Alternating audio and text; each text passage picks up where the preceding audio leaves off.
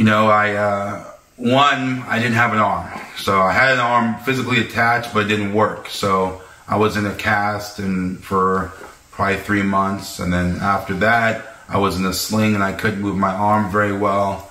And then I started rehab. I started, an incredible sports facility. A lot of, the Raider athlete players were around, and I was talking to them and asking questions. Hey, anybody seen this injury before? And, and some players said, yeah, I have seen it actually, and then, I started to get some hope, right? So maybe if I work hard enough like I did in the football field all these years, maybe, just maybe, I would be able to,